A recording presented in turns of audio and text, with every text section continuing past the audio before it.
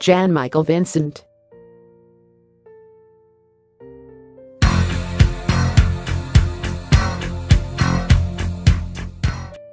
He was an American actor.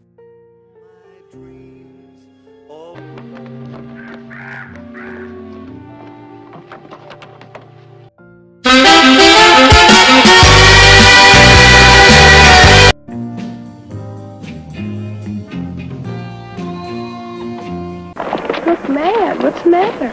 Oh, I just failed a history exam. Beer, please. 25.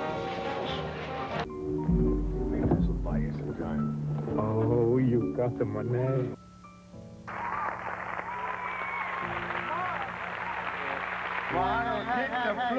Once one of Hollywood's busiest actors, spends all his time just trying to stay sober. I don't have to be an alcoholic. Hi, everybody. Hi, Rich. What happened to you? He was born in Colorado, United States on July 15, 1945. Always in my dreams, that was long before I ever saw you standing there. His father's name is Lloyd Vincent, and mother's name is Doris Vincent.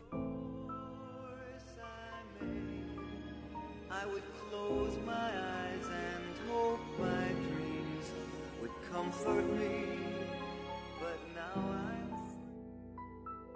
His father hailed from a family of career criminals. He became a painter after serving as a B-25 bomber pilot during the World War II.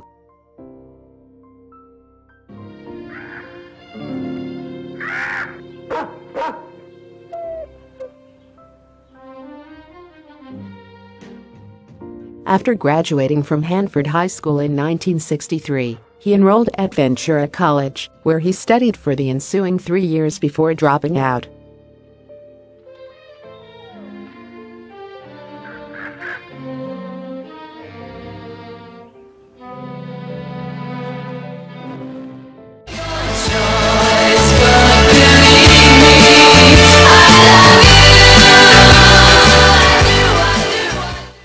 Like his father, Vincent carried a severe mistrust of authority, and like his father, had to endure the rigid system of the U.S. military when he was enlisted in the California Army National Guard. He was discharged in 1967.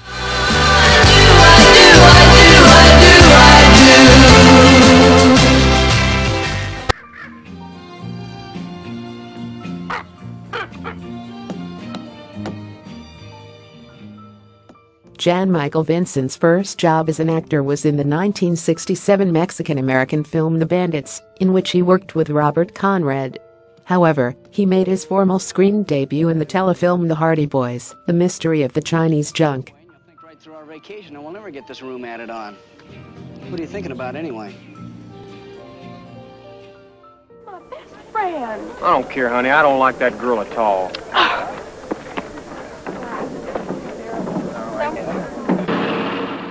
In the 1960s, he appeared in a number of TV shows produced by Universal Studios. His performance in the 1970 telefilm Tribes earned him critical acclaim.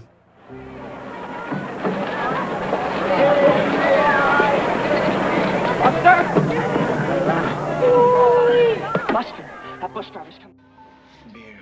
25. I'd like to treat.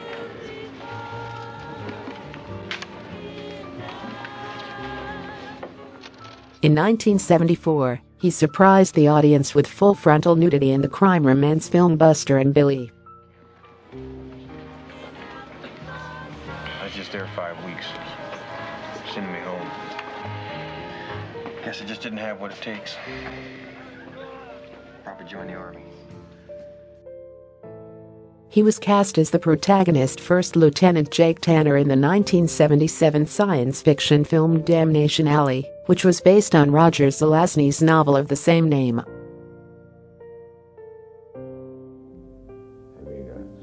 I did my final job last night for Eastern Internet. Thought you two were, sparring partners. She's my assistant, period. End of story. In 1981, he starred opposite Kim Basinger in the drama film Hard Country. You ogle women for a living? I guess occupations. I'm sorry, but I already ate. Besides, I thought you two were hitting it off pretty nicely for this year. Vincent portrayed Byron Briney Henry in ABC's 1983 miniseries The Winds of War.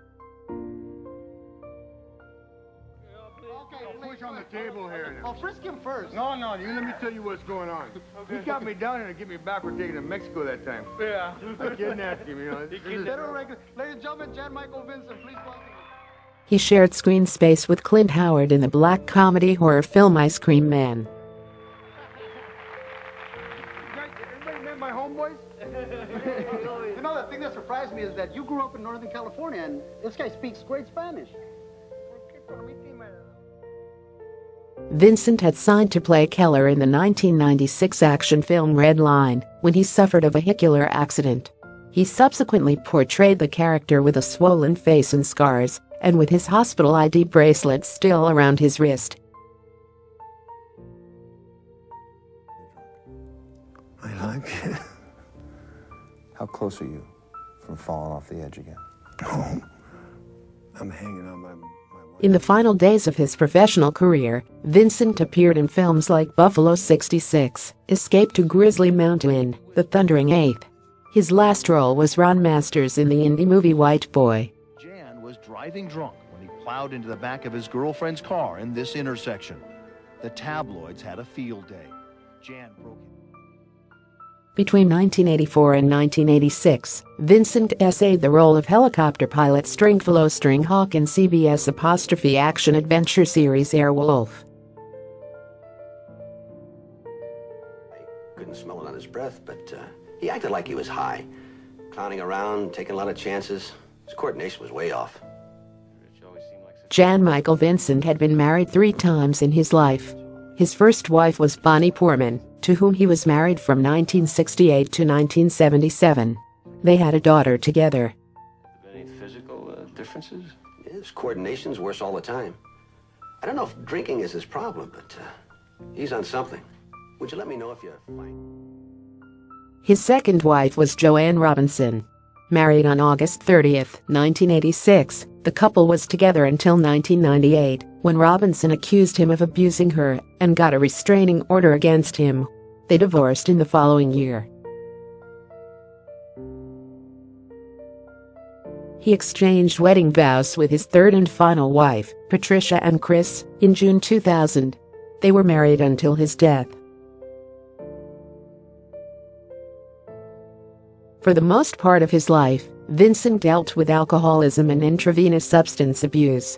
He was apprehended 3 times, in 1977, 1978, and 1979, for possession of cocaine, and was jailed twice more for bar brawls, in 1984 and 1985.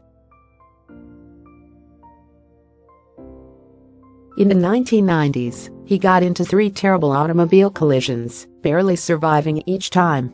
In 2000, he was sentenced to 60 days in jail for a probation violation. He died on February 10, 2019, due to cardiac arrest.